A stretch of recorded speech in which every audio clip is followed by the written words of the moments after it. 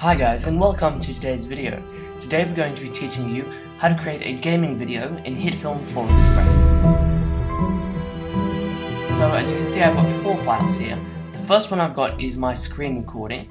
I've also got an intro, as well as a face cam, and some background music, and I'm going to teach you how to edit a gaming video with these 4 basic elements. So normally I would drag my intro in first. However, there's some things that we need to cover, and first is frame rate. As we can see here, this is 59.94 frames per second, and this is 29.97 frames per second. And we want to have the higher frame rates because that way we can export probably in 60 frames per second.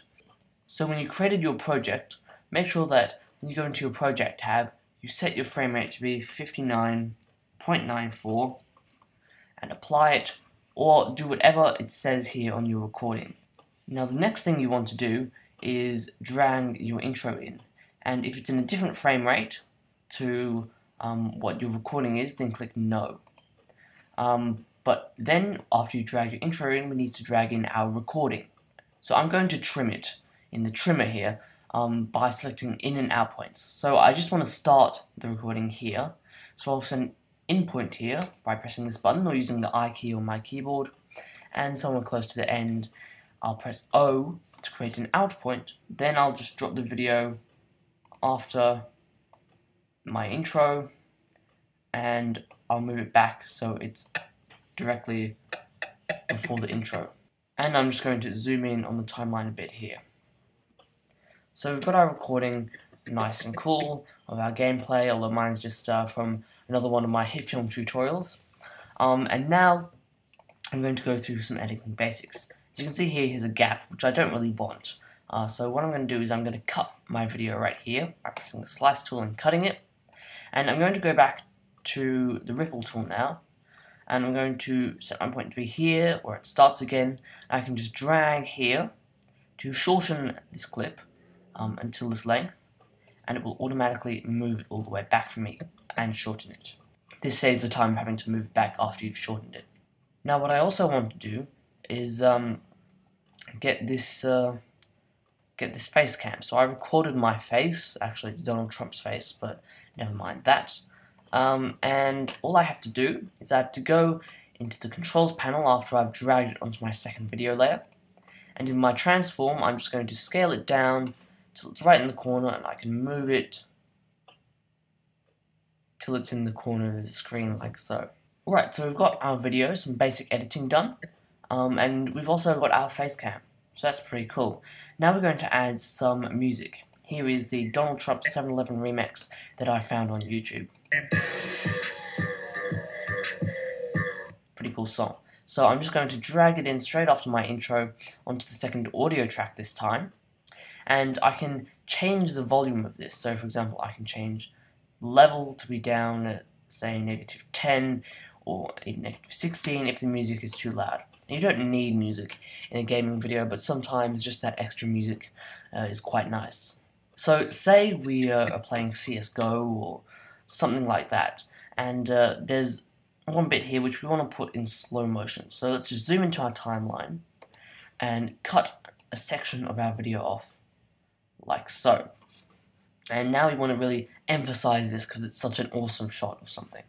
So we can just go back to our normal selection tool, select the bit after it, and let's just move it back a bit because we're going to put this in slow motion now. So what we can do is right click and press speed duration, and we can set an exact value such as 50%, oh not 40, 50%, or select a duration that we want it to be, and now it will play back at half the speed. And we can press OK, and because it's played at 60 frames per second, because I recorded it at 60 frames per second, it'll play back at 30 frames per second, which will be still quite smooth. You'll start it noticing getting jittery if you play it back at something under 30 frames per second or under 25 frames per second. So as we can see, the audio is now also lower as well. But say we want to do even more than that. There are some cool effects that we can do to really emphasize this. So for example, if we go down into our presets, and we just go down to film looks, we can see there's some really cool stuff. So we can just like apply a purple push effect, for example, and this will really give it a grade, which will make it look really different and really make it stand out from everything else, which will be pretty cool. And you can even go in further and adjust these, and you can create your own grade, but I'm not going to go into that in this video. I've already got another video on that. There's also all sorts of other effects. For example, there's an automatic shake effect, which we can use like so, and this is for something like the triggered meme, you know, all of that sort of stuff. So what we can do is, if we just play this back, we can see it's shaking around, and we can make it shake around even more and even faster, like so. Maybe make the amount a bit less, like so. You know, some pretty cool stuff there as well. Now, if you want to do like a zoom in to the video, you'll have to create a composite shot, and it's a lot more advanced than what I want to really cover in this video. So I've got another video on that right here if you want to watch that. Now we're going to go into transitions. So, for example, you know, to go into that bit that I might want some slow motion or something on, if we just go into our video transitions, we can see that maybe there might be some cool transitions we want. So, for example, an additive dissolve. It's sort of like a normal dissolve transition, but it's like a flash as well. So, and between these two,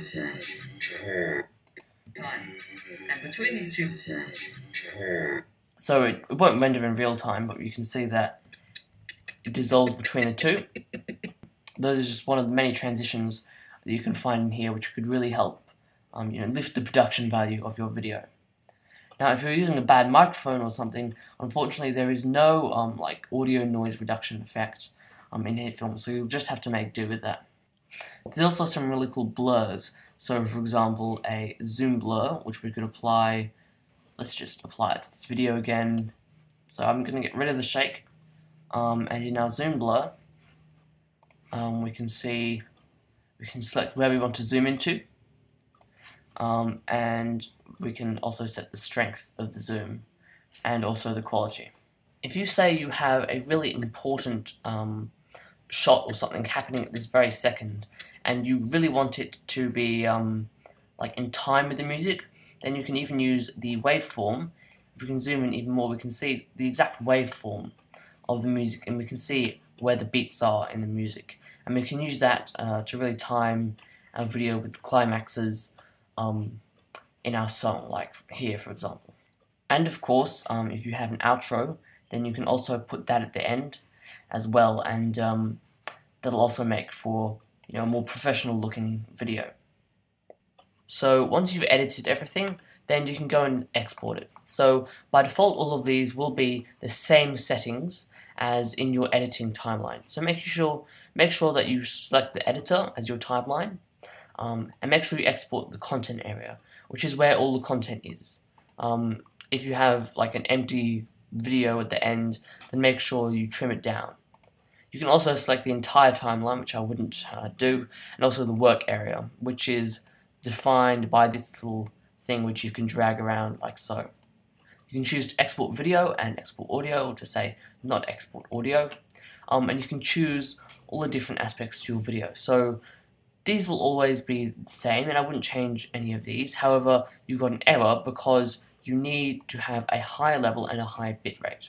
So for most gaming videos, a 1080p 60 video, I might put it somewhere between something like this. You have to put it above 4.2 for 60 frames per second 1080p video, and you can set it to be something like 40 to 50 megabits per second.